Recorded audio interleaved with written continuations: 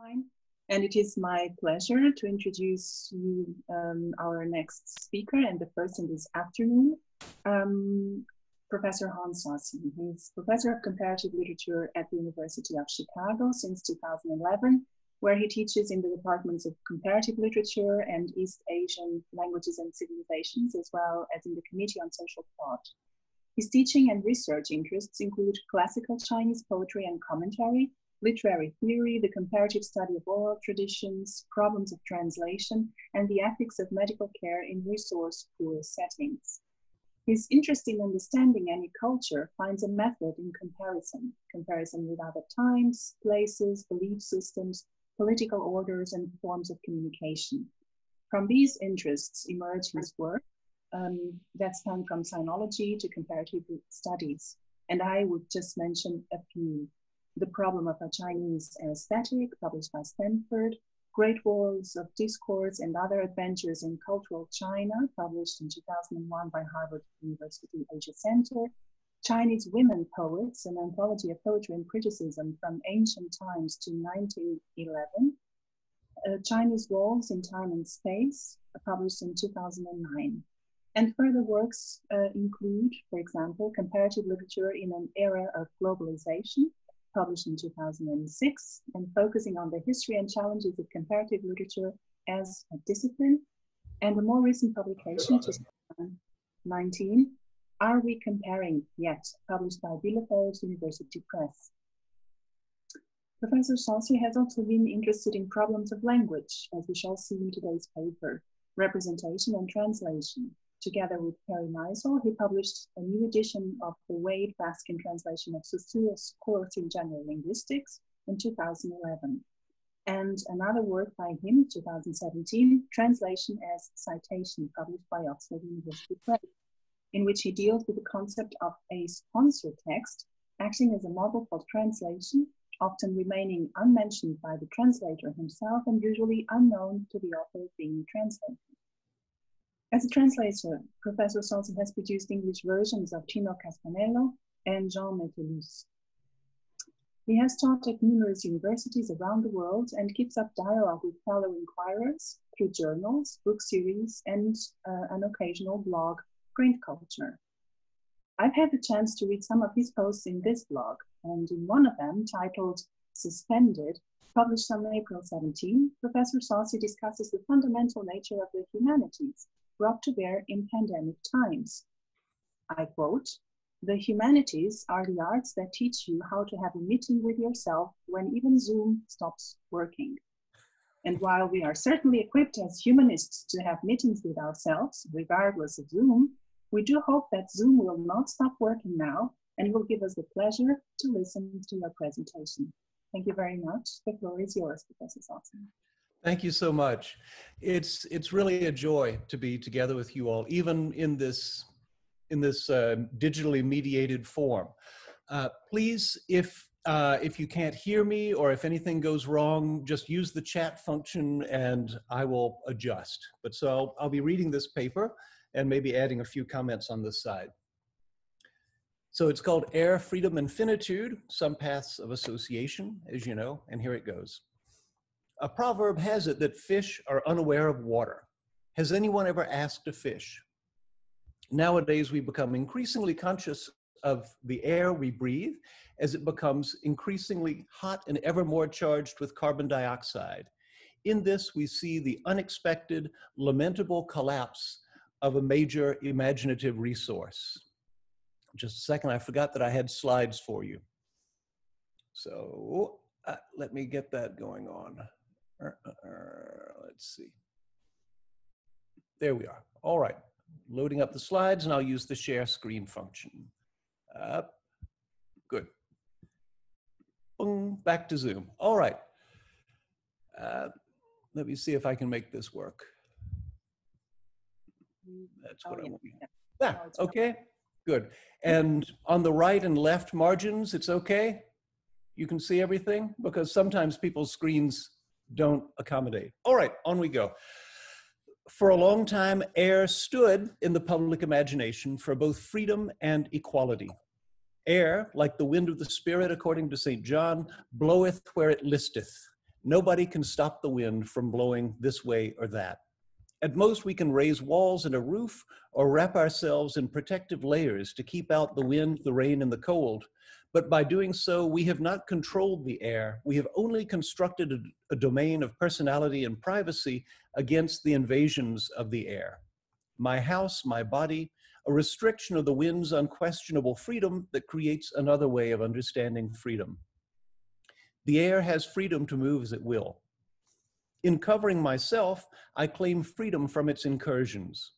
Leading questions of liberal political philosophy, such as negative and positive liberty, can be exemplified in the simple act of sheltering the vulnerable mortal body. And air stood for equality because it is free in the economic sense. Free as in free beer. The beggar and the king are popularly supposed to breathe the same air and to have an equal claim on it. We all breathe the same air, as the saying goes. That saying, by the way, was pronounced by John F. Kennedy in response to the riots and demonstrations of his time, led largely by Dr. Martin Luther King, right? So we all breathe the same air has this connotation of reducing inequality or aspiring to reduce inequality. But that wonderful saying is not quite true. The people who enjoy the other advantages of life are more likely to have clean air to breathe. Air was free and the same because it was, as far as anyone knew, infinite. And being thus devoid of scarcity, it gave no motive to deny it to anyone. The equality of the air is a charming fiction. We would do better to class it as a regulative idea, one of those things that seem to be true and should be true. As we discover that rich and poor do not, despite the proverb, breathe the same air, we also discover that the people of the present do not breathe an air of the same quality that those of the past breathed, and those who come after us will breathe an air that is even worse. We become conscious of the ways that air, previously and proverbially a space of freedom and equality, is crisscrossed with inequalities and asymmetries. Part of the mystique of the air, before these acts of reconsideration took place, was its power to propose an image of coexistence that was radically different from that which most people encountered in their lives. Air was free, egalitarian, infinite, and, as a precondition of those qualities, natural, whereas human societies were oppressive, hierarchical, constrained, and ungenerous. As if to say that air is free, air is natural, and what is natural is right and good. Therefore, you must admit freedom is good. The suspicion that presently surrounds prescriptive moral claims associated with the idea of nature can perhaps be relieved by the thought that the freedom and equality that have often been championed as natural values can be justified in myriad other ways, among which naturalness is only a shorthand for the desired removal of artificially created, intentional, self-interested restrictions. As the properties of the air increasingly converge with the vices of human societies, I am led to proclaim a tragedy of the imagination. For we need images of difference and potential to lead us away from our present state. When you say, "I can't breathe," you are begging to be restored to the condition of someone who can breathe. No one should ever respond, "What makes you think you deserve to breathe?" Or if someone does, and I suppose some do, that only indicates to what depths human mercy has sunk. Air is natural, breathing is natural. These assumptions power our instinctual urge to relieve the suffering of the person who can't breathe. And air and breathing are also, in addition to being natural, social, and political, like everything in the political realm, they are unequally distributed, though it may scandalize us to hear that fact. 70 years ago, Gaston Bachelard was already divided in his thoughts about air and freedom, as he expresses them in his beautiful meditation on air and the imagination, L'air et les songes. And here's a little quotation from Bachelard, where he says, "Need I point out that in the realm of the imagination, the epithet that clings most closely to the noun air is the adjective free. Natural air is free air. We must then be exceptionally careful in handling an inauthentically experienced liberation, a premature assent to the doctrines of free air, of liberating aerial movement. Bachelard had nothing against the freedom of the air, far from it.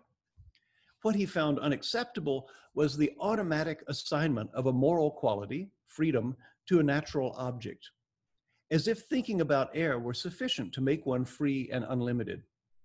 It's the logic of the metaphor, the instantaneity of the linkage, une adhésion trop prompte, that is troublesome.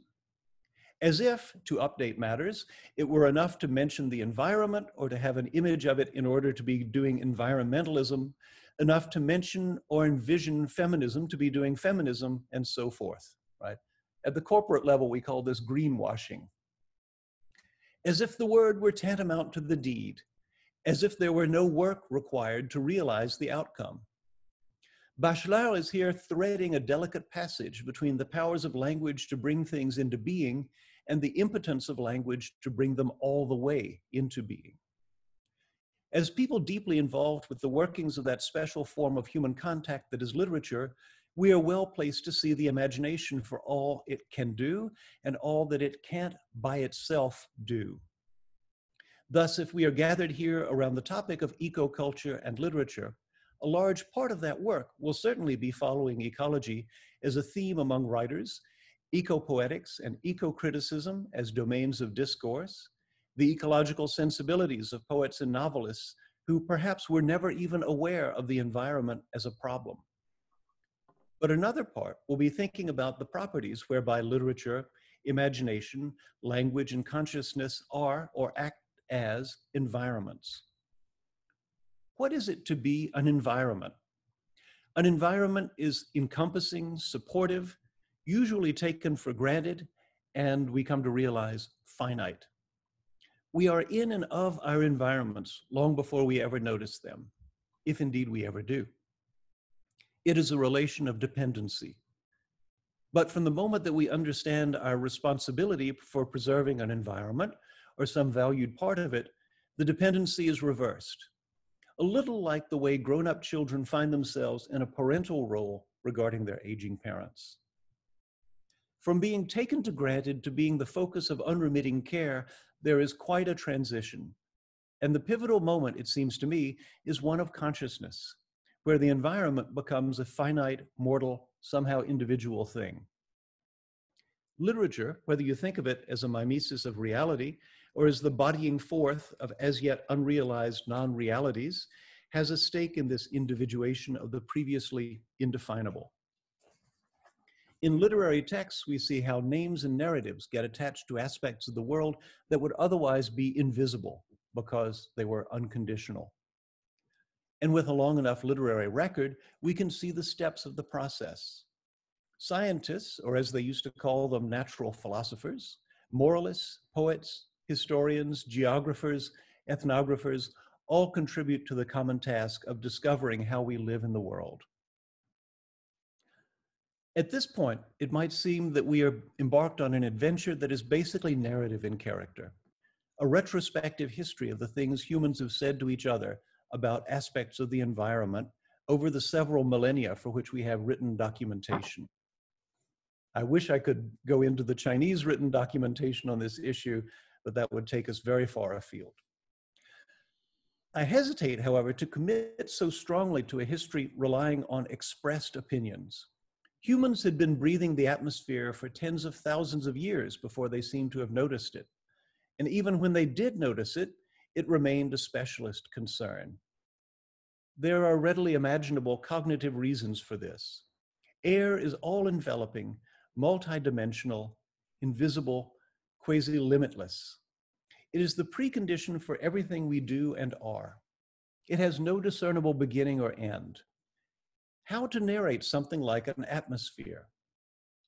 The omnipresence of the atmosphere is indeed comparable to the role of language. We are aware of language when we use it to do some concrete, determinate thing, but we're unaware of all the features of language, even our own language, that we are not using at the moment. You can live your whole life uttering and responding to acts of parole and never stop to ask about langue if I may invoke Ferdinand de Saussure's distinction. Language is our milieu, our cognitive atmosphere. How do we ever become conscious of it? It is the same story in both cases. People became conscious of their language when something broke down. Rhetorical language, and poetic language too, deals with words breaking under the pressure that is being applied to them. Achilles is a lion, says the poet, but he's not a lion. There is no possible way for someone to be simultaneously a four-footed feline with sharp teeth and a man wearing armor and carrying a spear. So the science of rhetoric, the earliest form of semantics and linguistics, emerges to account for these improper uses of language. Similarly, we begin to understand the features of our own language when we discover how those features do not correspond to those of another language. When something fails to make sense when translated directly, we don't give up on translation in general. We simply call it an idiom, specific to English or whatever language it is. The strangeness of the grammatical rules of foreign languages reveals to us the rules of our own. Through language contact, my language is no longer just language, the reflection of the way things are. I've been learning English ever since I started to learn French. In fact, I've been learning English ever since I moved to the north, because the language I grew up with is not identical to the language spoken around me here. And when the atmosphere varies in unexpected ways, when it fills with smoke after a volcanic explosion, or it becomes thin and cold on a mountaintop, or as we have come to know, when it gets heavy with carbon and begins to retain a greater share of the heat transmitted from the sun, we begin to know it differently. Let's pull out the Greek dictionary and check the word atmos, the first half of our modern word atmosphere. It does not mean the air, the natural clear air at all. Rather, the Greeks gave it a name only under certain circumstances, which the dictionary defines as steam vapor, vapor of incense, in plural, vapors, clouds of steam, especially of odors, distinguished from atmis, as dry from moist, by Olympiodorus in his commentary on Aristotle's Meteora, says the definition, with a string of quotations from Aeschylus, Aristotle, and other authorities. Steam, vapor, smoke, incense, odor, air with an extra added something, air with coloration and a kind of embodiment that makes us notice it. Atmos can take many forms, but is apparently other than the usual, natural, given, transparent air. Only when the air is marked, as the linguists say, does it have a name. Such accidental observed events, smoke, clouds, steam, smells, climate change, affect us similarly to those linguistic events we call tropes or changes of meaning. A trope is a shift of attention. The person who says, I can't breathe, or let's translate it into less subjective terms, breathing is not now possible for me, is more attentive to breathing than anyone else on earth at that moment. We all need to breathe, but it comes to mind only rarely, and when it fails. In that, breathing and meaning are akin. By the way, for the art historians, I'd like to add a reference to a book that I forgot about while I was writing this. It's Hubert Damisch's wonderful book about the painting of the air and the atmosphere in 17th century, largely Dutch art. Interesting because it predates the scientific handling of the atmosphere. So, you always have to jump on these occasions when the artists are ahead of the scientists in noticing that something's interesting. They may not have the explanation for it, but they're looking at it. So although it would be fascinating to tell the story of humans' consciousness of their environment, more narrowly of their relation to the atmosphere through the history of ideas, listing what the Vedas say, what Aristotle said, what Al-Farabi said, and so on, I think such a method would be insufficiently atmospheric. It would turn ideas into objects. It would be too good at doing precisely those things that are not part of the way of being of an elemental, necessary, transcendental aspect of the world. It would notice only the smoke, not the air on which the fire feeds. How did the atmosphere become, and I quote David Valentine, a doubled figure as both breathable gases and as metaphor for context? My method, my thread for working this out is to observe innovations in language. The creation of a new word is self-evidently an event in the history of a speech community's relationship with the field of reference that it describes. But changes in the meaning of a word are hardly less powerful indicators. The ways that words can be made to change their meaning are familiar to everyone who has opened up a manual of rhetoric.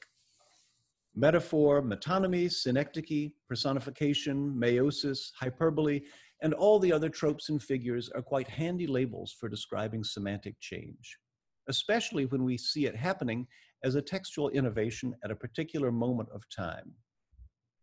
It's a little too good to be true that the lower part of the atmosphere, the level where most weather phenomena take place, is known as the troposphere. The sphere of tropes. So the air, the atmosphere, the ambience are so pervasive that they fail to be accounted for until a lack makes itself felt, as it has in recent years. And a lack, as you'll remember from Vladimir Prop's studies of the folktale, is the first step in constructing a narrative. I am, in other words, paying attention here to effortful writing about the air. The linguistic effects connoted by the atmosphere derive, as it happens, from the effort made in language to overcome a lack and to give tangible form to the intangible, to that which is all around us and presupposed by every breath we take. Literary history shows this happening repeatedly and in patterned, significant ways. The atmosphere, says Craig Martin, itself might seem like a given, a universally recognized phenomenon that transcends eras and cultures. Yet the word appeared at a particular moment before 1600. No one used the word or, in fact, thought about the atmosphere. Innovation is built into the word. Coined around 1608 by a Dutch polymath named Snellius, it was a new word for a newly noticed thing. But the newness of a word does not keep it off the rhetorical merry-go-round for long. Now, being a comparatist, I am embarrassed by the vast range of choices before me. What language, what period, what genre, what geographical area shall I start with? Are not all of them equally relevant, whether or not I can understand them?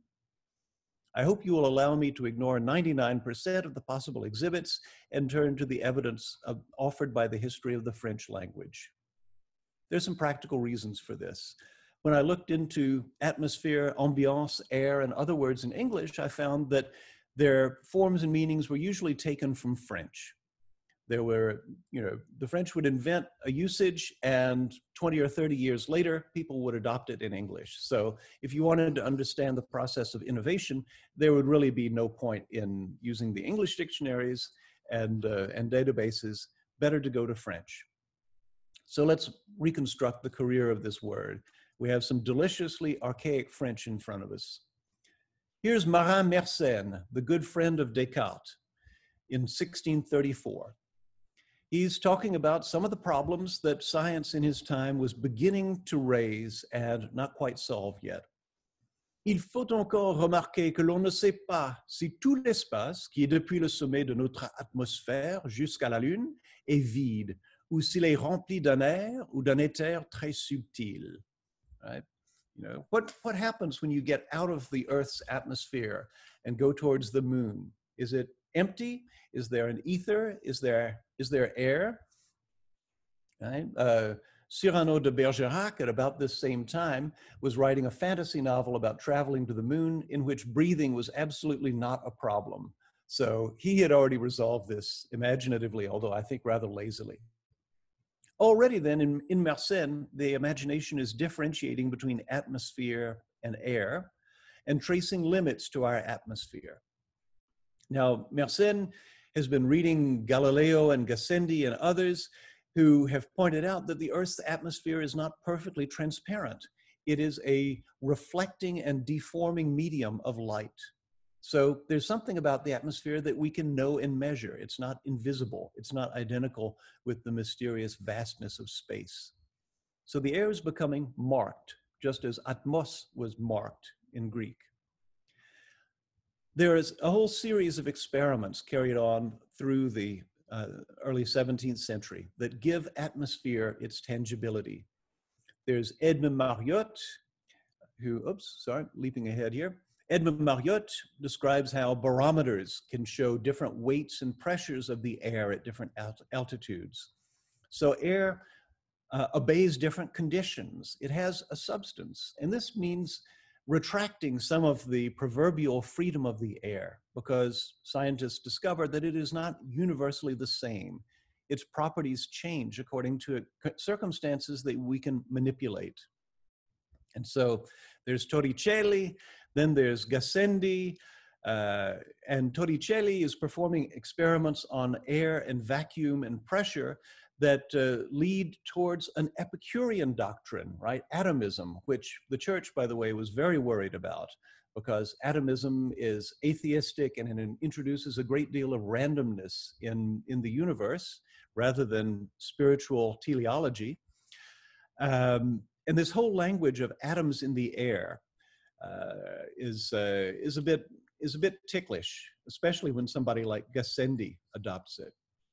Gassendi, who is the opponent of Descartes on the question of whether the body and soul are distinct. And his way of talking about the soul and the body belonging to the same thing constantly invokes the metaphor of liquids and fluids and gases, right? These things that are kind of in between. So I add that just to sort of give a sense of the intellectual context and what is at stake in even raising the topic of the air. So François Bernier, who's a disciple of Gassendi, has a very interesting career. He spends time in Persia and other places, and very unfortunately for world history, invents the theory of race as based on skin color. Nonetheless, this François Bernier writes a book in which he's just summarizing for French readers the philosophy of Gassendi. And he comes up with some analogies for air, right? Air is an exhalation that emerges from soil and water, and it surrounds the globe like a layer of down, as if the globe were, say, a newborn chick with down on it, or like fine cotton around a quince, right? If you have an orchard and valuable fruits are there, you don't want the wasps to be messing up the fruit, so you put a little kind of sock of fine cotton around it so that it will be protected, right? These are the analogies that he uses for atmosphere in relation to the earth. Right? And the main word that he uses, textura, is taken from Lucretius, right? Atomism again. So there was this agenda to the materialization of air. It was partly a kind of tacit atomism, and chiefly it was the expansion of the powers of physical science to explain everything in the world. Not just clouds, wind, and rain, but also ultimately the behavior of nations and individuals and the thoughts that circulate in our brains. From being a non-thing, air became ever more a thing under the prying eyes of natural scientists. And experiments with the vacuum pump even proved that parts of the world could be emptied of air, which was theologically problematic, because if there's a part of the world that has no substance in it at all, it seems to almost concede that there could be a part of the universe in which God is not present. Very worrisome idea. After Bernier's paraphrase of Gassendi, using a word that Gassendi never used in print, atmosphère, the Trésor de la langue française, which is sort of the French equivalent of the Oxford English Dictionary, the historical dictionary, catalogs dozens of occurrences of the word from the later 17th and early 18th centuries. I'm very grateful to the digital version of this Trésor, which you can search and which has hundreds and hundreds of texts, nicely dated, although not perfectly edited. Most of these occurrences of atmosphère are taken from Voltaire's presentation of Newton's ideas. The notion of the atmosphere was such an international symbol of intellectual progress at the time when Diderot and d'Alembert were writing their encyclopédie, that one of the first articles that they wrote and circulated as a kind of a sample so that people would see what it was and would invest in it was the article on atmosphere, which they excerpted from Ephraim Chambers' English Cyclopedia of 1728, but updated it to reflect the latest research of the 1740s. So the word atmosphere between Chambers and the Encyclopédie becomes almost a slogan of the Enlightenment, an example that demonstrates the success of rational inquiry into all things visible and invisible. And yet, there's not a lot of linguistic invention to report in the first few decades of the use of the word atmosphere. There is some extension of the domain of the word that brings it into connection with human senses, with the human sensibility in this passage from Diderot's Lettres sur les aveugles, a wonderful text of science and philosophical speculation and moral speculation. It should be considered maybe the founding text of disability studies in the Western world. This beautiful Lettres sur les aveugles that was circulated all over Europe includes a moment where he's describing a blind man whom he knows in a suburb of Paris who is so sensitive to the slightest changes that can occur in the atmosphere that he can tell the difference between a street and a dead-end alley, right? Because of hearing and feeling the way that the air sits around his body, right? So here's a connection between atmosphere and human sensibility.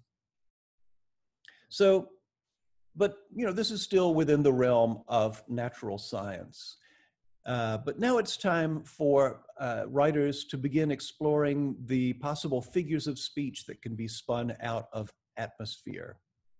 Julien Offray de la Métrie, who's remembered for his materialistic account of body and soul, L'Homme Machine of 1747, a book, by the way, that was quickly burned and destroyed. It was quite a scandal. It was too materialistic for the time. So the author of this book, La Métrie, observes that the mind is always agitated by many thoughts that come and go. And as a consequence, puisqu'il lui est impossible d'assigner un seul objet auquel l'âme ait prêté quelque attention, parmi cette foule innombrable d'idées confuses qui, comme autant de nuages, remplissent, pour ainsi dire, l'atmosphère de notre cerveau. Right? Wonderful passage that shows the extension of atmosphere to the realm of figures. Right? The atmosphere of our brain. I think here there's a little attack on Cartesianism, which required us to have clear and distinct ideas that we could think about. Otherwise, we're not really reasoning. But Métrie is going to be descriptive. He says, well, actually, what happens in our brain is like this. It's like clouds that are floating around. Right? I don't know about you, but La Métrie is definitely more accurate in depicting what happens with my mind than Descartes with his geometric bias. So this phrase, the atmosphere of our brains, makes an astonishing condensation of the properties of the air, its ubiquity, its mutability, its backgroundedness, with the properties of the mind when it is not concentrating on anything in particular. And in L'Art de Jouir of 1751, he asks about the pleasure lovers have in being in each other's company. Quel plaisir, grand Dieu, que ceux de l'amour! Est-ce la volupté même qui plane dans son atmosphère? Right? Kind of a specific application of this idea of the atmosphere of our brain. If you're in love, you have the thought of the beloved always floating around in your mind. Right? So here, this is the beginning, you could say, of affect studies. Right? Atmosphere is a shorthand for affect. The noteworthy thing is how unnoteworthy such uses are for us, because we've heard atmosphere being used in this way thousands of times. If you want to tell me about a nightclub you've just discovered, you'll probably tell me what sort of atmosphere it has, right? What is it? Is it punk? Is it post-punk? Is it retro post-punk? Whatever, right? This is an acquired meaning for the word that is so familiar that it counts as a dead metaphor. No one bothers to think about barometric atmosphere, pressure, or the optics of sunlight when somebody says, I'm working in a place that has a terrible atmosphere. This figurative meaning has become invisible. It's a background condition in English, French, I would assume also in Portuguese, and other languages, just as the atmosphere usually is. Even in Chinese today, we can speak of the qifan of a place, of a person, of an event, of a nightclub. But La Métrie is using atmosphere in this emotional associative sense for the first time ever, so far as I can determine. The condition of imageless banality that belongs with the word today had to be achieved by frequent dulling repetition. So, I want to pull out La Métrie from history and give him a medal for inventing something new, the atmosphere of atmosphere itself. So, okay, this is, in a way, this is very familiar, right? Everyone who talks about figurative language knows that one thing figurative language does is give a tangible material analogy to something that is invisible or abstract, right? Think about the ways that we talk about time, right? We say that something happens before or after another thing, right? Using space, which is familiar to us, which we can speak about analytically, in order to get a grasp on time, which is much harder to grasp. In fact, by using the word grasp, I'm doing exactly this same thing, using a kind of a foundational metaphor that physicalizes an abstract thing, right? This is something that's terribly well known, and so you might expect it, right? Once the natural atmosphere has been discovered and named and described, naturally, then you would expect the social atmosphere and the imaginary atmosphere to follow. But there are a couple of things that catch my attention about this. One is the rarity of occurrences. You have hundreds of occurrences of atmosphere in the natural science sense before you have the very first occurrence of the figurative sense, the sense of an atmosphere of feeling.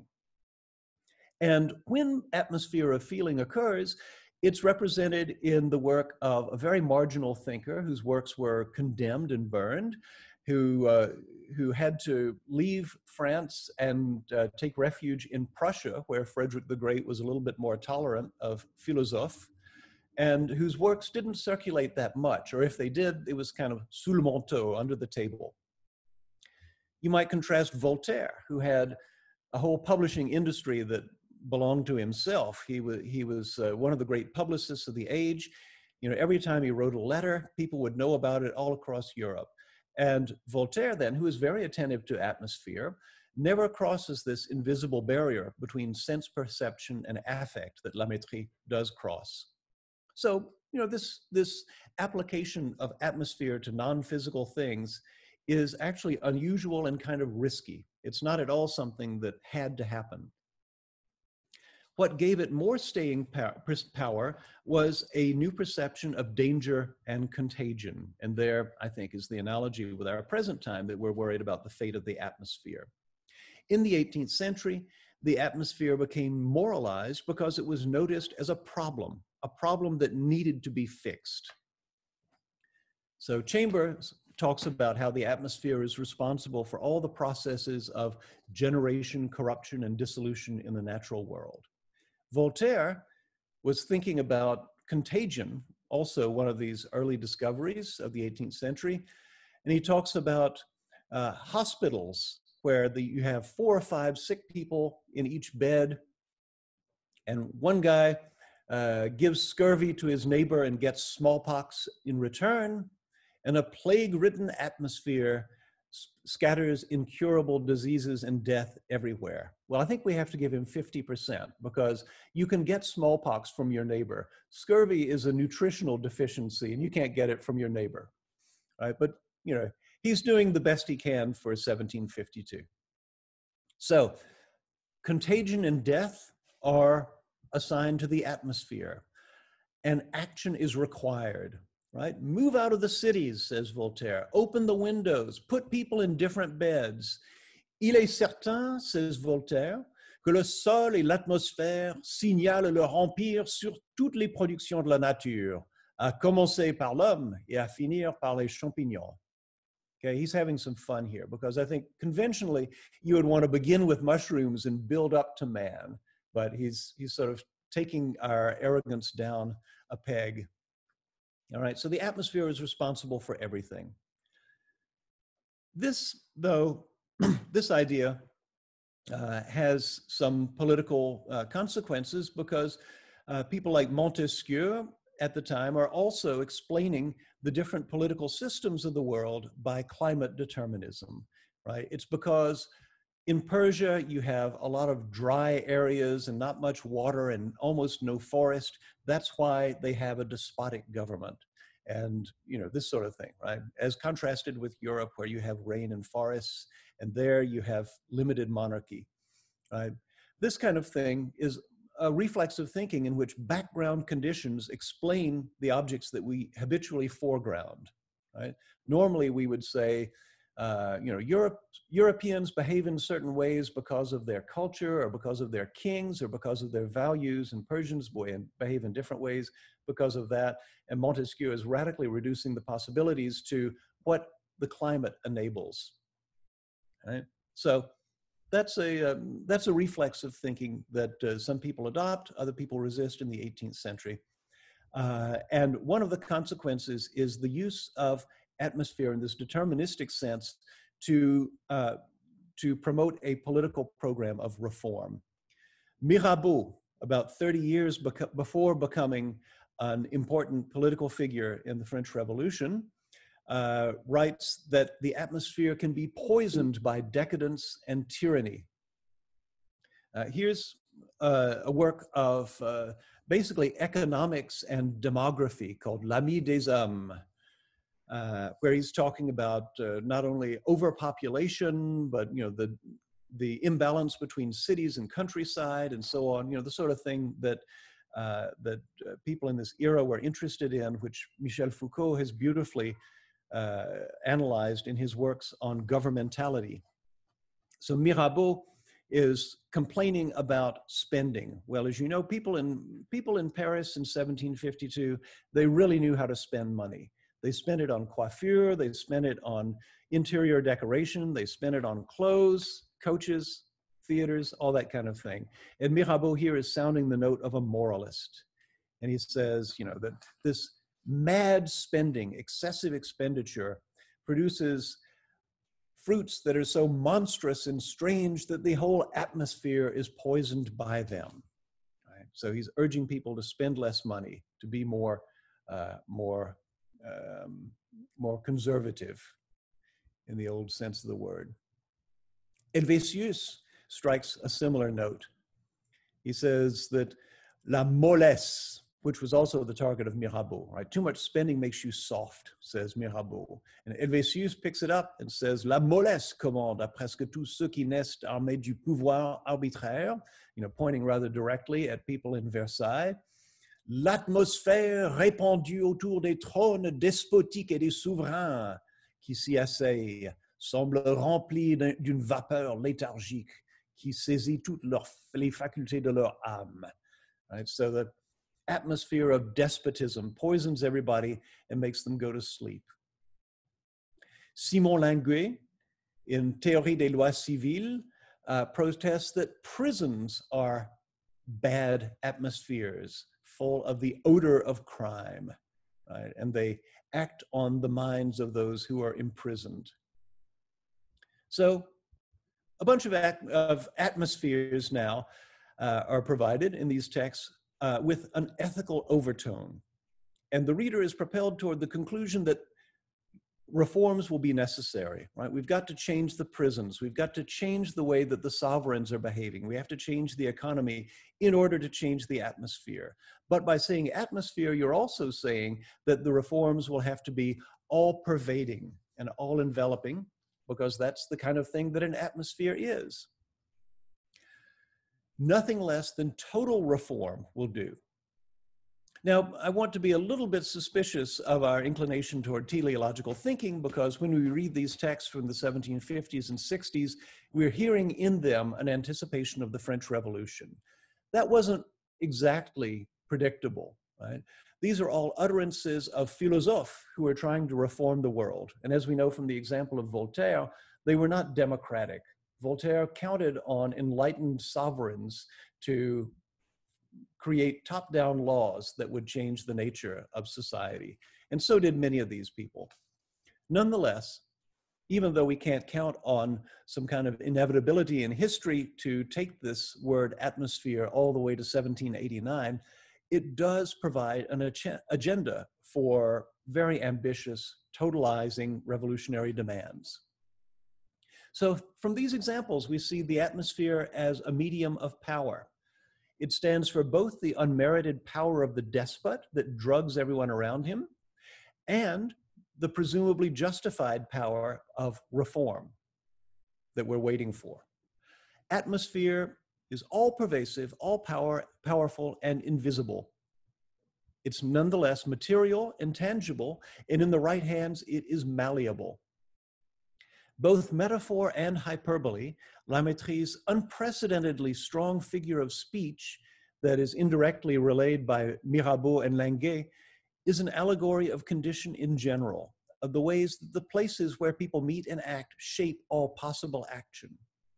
Voltaire, Mirabeau, and Helvétius denounce the poisonous, lethargic atmospheres generated by despotism, best found in prisons, where people have the least freedom to choose their atmosphere.